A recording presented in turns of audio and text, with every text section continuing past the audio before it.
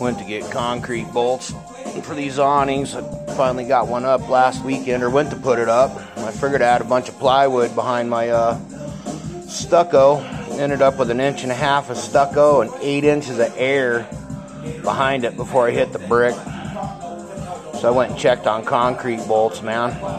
Shit, I think I ended up with 14 inches was the longest they had, 1/2 inch. $33 per bolt to get them that long. And I just started calculating numbers. It's like, goddamn, that's $990 for 28 bolts for this damn awning install. And I thought about it for a minute and was like, piss on it. I just kept the 5.5 inch bolts that I had. Went and got some grade 8 all thread. Left the end to start the nut on, hanging over the angle in case it arced down there. And that way I can still get a nut on and stuff. I just cut the length that I needed. They're about 17 overall. Just welded the damn things on. Ground it down a little bit to where the weld's a little smaller than the threads. That way it'll slip through the hole, no problem.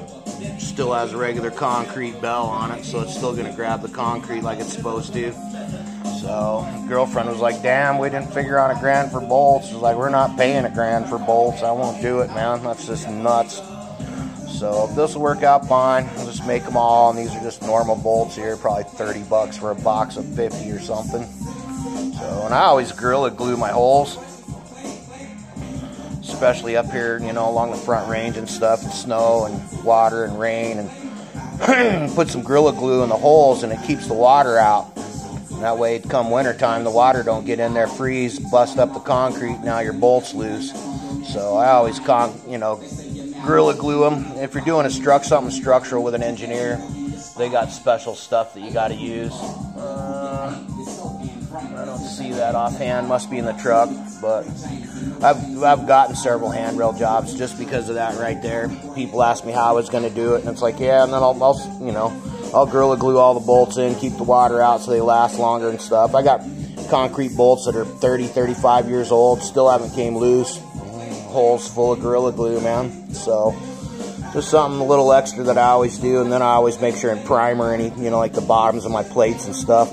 Nothing looks worse than a bunch of brown ass rust running down, somebody's curb or something from the rust on your bottom of your plates. But yeah, if you're in a bind for some concrete bolts, man, just get some shorter ones and get some grade 8 all thread and weld the damn things on. Literally, this was $990 for 28 bolts, and I'll have maybe $50 into it this way. So, just passing that on. Everybody be safe.